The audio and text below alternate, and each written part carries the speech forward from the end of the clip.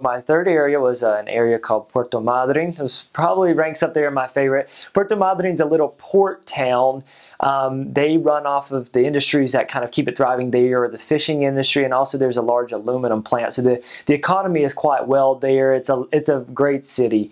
Like it's a little beach town, and everything kind of runs along the beach. It sits on this gulf, and so it's beautiful, absolutely beautiful, very calm city. The church is really strong there, and it again is another tourist destination. People come. What it has is during specific times of the year, the southern right whale actually comes in to breed in this gulf because it is calm.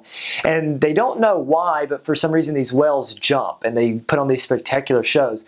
So anytime you're walking anywhere near the beach, you can look out and you'll see whale tails coming out. You'll see whales jumping up out of the water. So it's an absolutely beautiful area. Right close to Puerto Madryn is a place called La Península Valdés, and it's actually on the UNESCO World Heritage Site.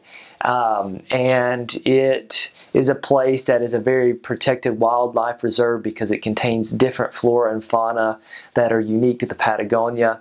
You'll get killer whales that come there, sea lions again, the other southern right whales, just many different types of animals and plants.